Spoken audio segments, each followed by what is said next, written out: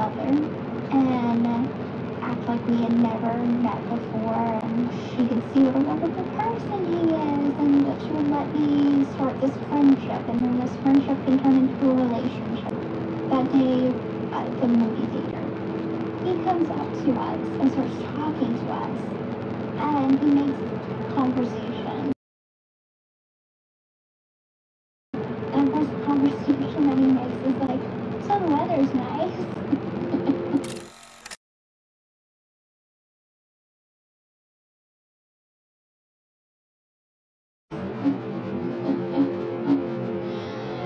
I'm like looking at him like he couldn't come up with anything better.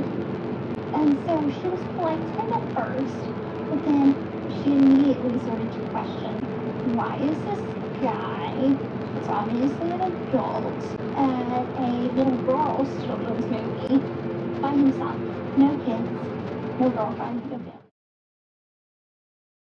But we also came up with this plan that I was going to lose my virginity to him. So he left the auditorium first. Then I told my mom, can I go to the bathroom? And she goes, Did you have sexual relations with him in the men's bathroom. I wheeled myself to the bathroom and he followed while my mother was still in the auditorium. And she knew he was following? Yes. He left the auditorium first. We both went into Ethan's handicap stall.